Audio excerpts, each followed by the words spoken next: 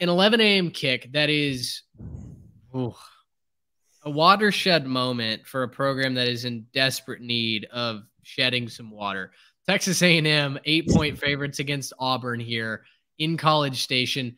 If this goes sideways for the Aggies, I really worry about the rest of the season. This next stretch, Auburn, Arkansas, Alabama, and then Tennessee, all before the bye. If A&M can find a way to drop, maybe they don't drop a game. Maybe they run the table and suddenly they are right back on track and all the Jimbo haters are gone away. More than likely, though, they have a tendency to slip up in one of these games. And that Auburn team catching more than a score on the road makes me really nervous. I think that A&M does win the game because they're the better team and they're at home. And they have shown that when they're playing at Kyle Field, more than likely they do what they're supposed to do and they win the football game. But giving up 8 points to an Auburn team that can be good, hasn't necessarily put all the pieces together, but can be good, that makes me nervous. So I'll take the Tigers plus the points, but the Aggies win. I'm taking A&M.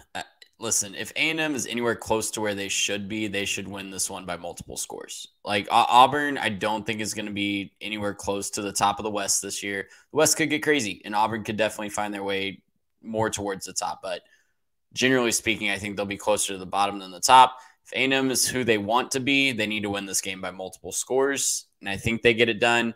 If they don't, the current price of oil is $90 a barrel, and that's good news if you're a Texas A&M fan. That's one of the best ways you could have put that, Trey. No, I think A&M needs this game. Jimbo needs this game.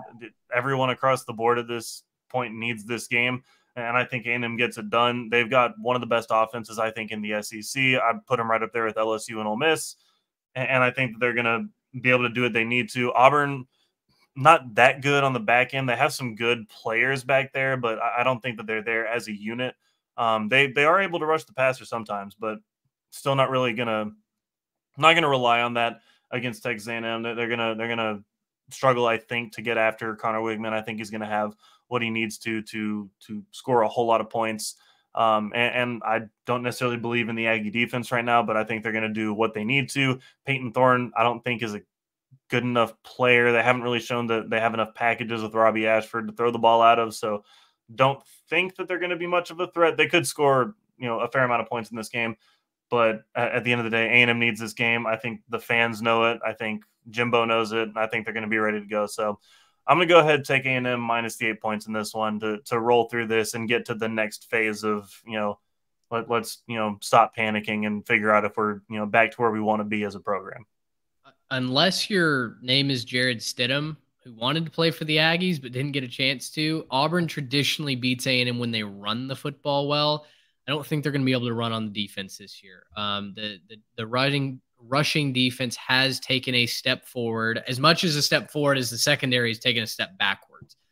So I think for what Auburn does well, A&M is prepared for that. SEC opener for Hugh Freeze, and I will note that the road team traditionally had won this game in the series, although the home team has won each of the last 3 times. So recent trends, buy into whatever you want, but I think A&M should win this game.